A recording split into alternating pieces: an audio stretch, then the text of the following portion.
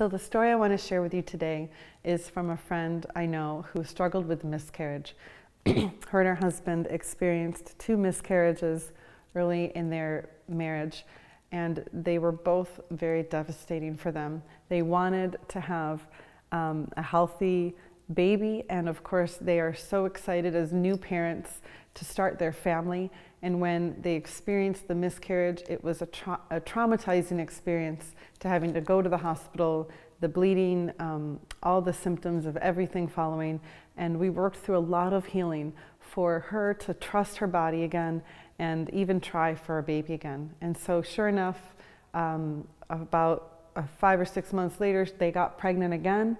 They're so excited. We are like, yay, God has provided, and He's answered your prayers. And then around 13 weeks, she miscarried a second time.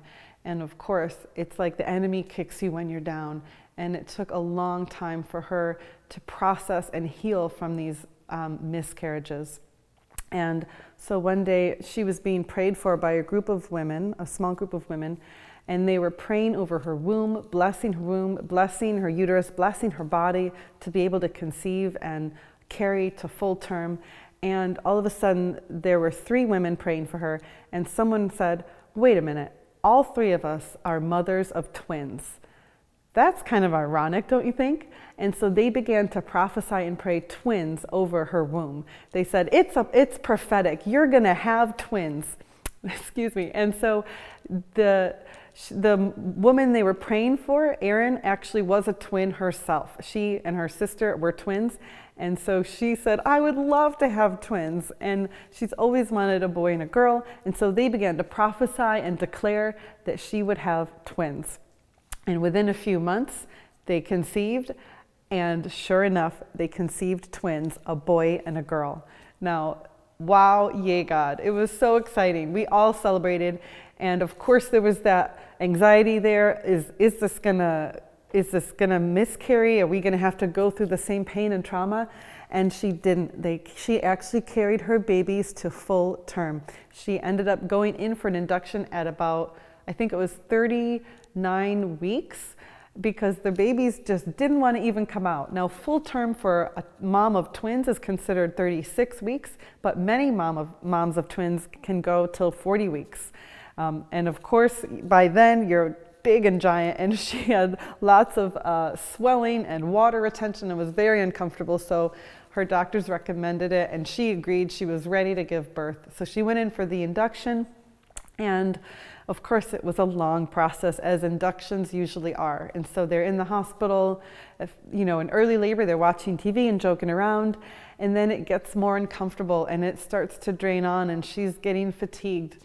And they're on the Pitocin, and they're turning the Pitocin up, and she reaches a point where she just simply breaks down, and she's weeping, and she's like, it's taking so long and I'm so tired. And I said, I know, honey, it's a hard process. It's a long time.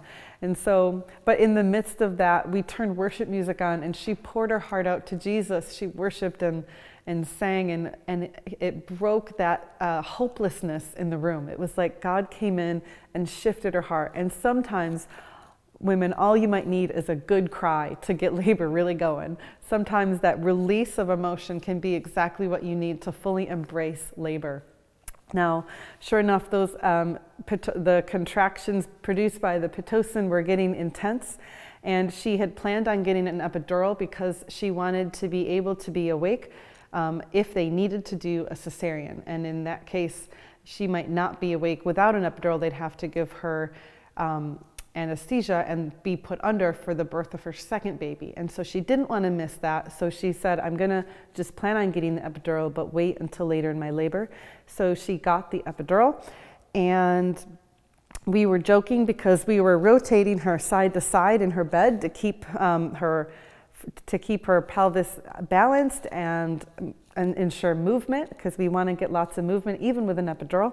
And I remember one of her legs was severely swollen with fluid retention, and the other one was swollen too, but one of them was like, her ankle was this big around. It had to be. Like, I remember trying to press on her ankle for an acupressure point, and I couldn't even feel the bone in her ankle that sticks out. It was like not even there. And when I pressed in her skin to try to press on that pressure point, my finger just got like absorbed into the fluid. It just squished her body. There was so much fluid. And I said, oh my goodness, this must be so uncomfortable. And so we nicknamed that leg Ham Hock, and we said, okay, we got to move Ham Hock over here so we can give it some massage. And we did foot massage and leg massage and acupressure points, anything to keep her comfortable. And when she was feeling the urge to push, she began to push. They waited a long time.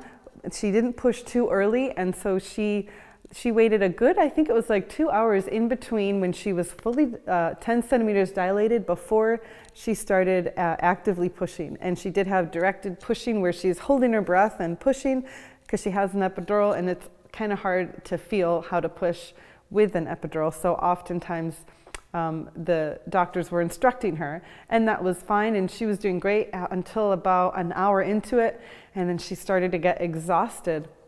And then 2 hours goes by and she's even more exhausted. And that first baby is coming down, but it's coming down really slow. And then 3 hours goes by, and then 4 hours goes by, and she is just done. She's exhausted. The OBs come in and they see her progress and they say, you are doing such a good job, honey, but we'd like to give you some assistance because they realize it's going to be a few more hours. Because remember, you can only turn the Pitocin up so high before that baby has fetal distress. And with directed pushing and the forced pushing, it tends to take a little bit longer, I think, because remember, all those sphincters are tightening around the baby. And without the normal, because she was getting an induction, she didn't have the full power of her normal contractions that oxytocin would produce. It was dependent on the Pitocin and the drugs in the IV. And so all of that changes the body chemistry and made pushing take such a long time and exhausted her. And so they offer her a forceps delivery, and she says, yes, I'd like to try that. The other option would be a cesarean section. And so they wheel her into the OR. We go from this dimly lit, wonderful room with worship music and aromatherapy to this huge, bright lit OR with about 20 doctors in there, because there was a team for her. There was the anesthesiologist, the gynecologist, the PICU team, one for each baby, because there's 2 babies, and you would not believe how many people were in this room. And so as her doula, I got next to her. Her husband on the other side were telling her, you're doing great, you're just doing great, just sink in, just connect with your baby, don't pay attention to all these people and all these bright lights and machines. And it can be a scary experience for those of you who've had to go to the OR for a delivery or a C-section. And so they are explaining what they're going to do, and they insert the forceps on either side of the baby's head, and on the next contraction she pushes really hard, and they are able to assist in the delivery of her firstborn. It's her daughter, and they bring the daughter right up to her chest, and she gets to breastfeed right there in the OR. They cover her with blankets. Another good friend of mine was there, and she helped facilitate. She's a nurse practitioner for the NICU unit. She got to be there for her as well, and she was able to help her breastfeed and do skin to skin right there in the OR, even before the second baby was born. And so as the second baby got into a good position, they gave it some time, and they found, okay, the second baby's head down, you can push and we can deliver this baby now. So she starts pushing. They take the first baby, and they, the husband gets to hold the baby, and they do, a couple tests on it. And she's pushing, and you can tell again, it's going to take a long time. She is straining, and she's exhausted. She's already been, up all night and already had 4 hours of pushing, 4 hours of pushing. And so the doctors offer her again, we can do another forceps assisted delivery if you'd like. And she's like, yes, please. So they insert the forceps, and they say, okay, on the count of 3, push. And she pushes really hard, and out comes the second baby. And I think they were about 20 minutes apart. And these babies were healthy, full-term babies. And so they then lay the second baby on her chest, and both of them look good. They have some bruising on their face from the forceps, but they're both alert. And all of a sudden, the mama, who was just a few minutes ago in her room, exhausted, ready to cry and crash and fall asleep, couldn't possibly do anything more. All of a sudden, she's perky and wide awake. She's actually saying, I have so much energy. I can't believe how good I feel. And you can see all of that oxytocin, all that adrenaline is at peak levels, and the babies are wide awake, nursing. They're looking at her, they're looking at the husband, they can hear their voices. She has one in one arm and the other in the other arm in the OR, still with her legs in the stirrups. The doctors are stitching her up because she did have I think a second-degree tear, but she doesn't care because she's just enthralled and falling in love with these two babies that God promised them, that they prayed for and they fought for. And so she's there in the OR.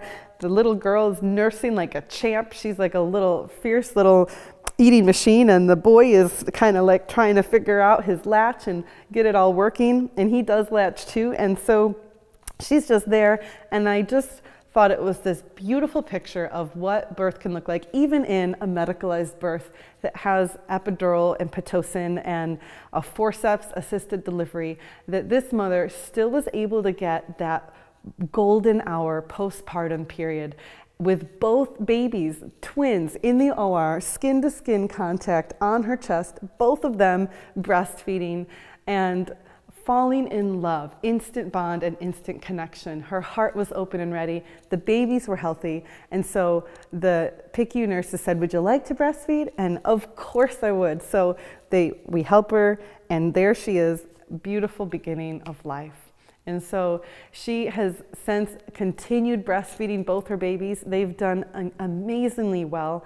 And I know nursing one baby alone is hard and difficult and quite a learning curve. Nursing two babies at the same time as a new mom is even more work. You don't have a free hand. You have to latch one and then somehow latch the other with like one hand or balance or have someone help you.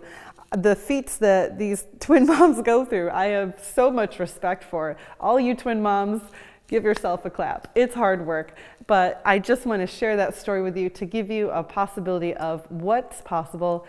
Even in a medicalized or hospital birth, you can still have that beautiful postpartum period, that beautiful release of hormones, the golden hour, breastfeeding. You can have a beautiful postpartum period. Even in the OR with 20 people there, you can bond with your baby.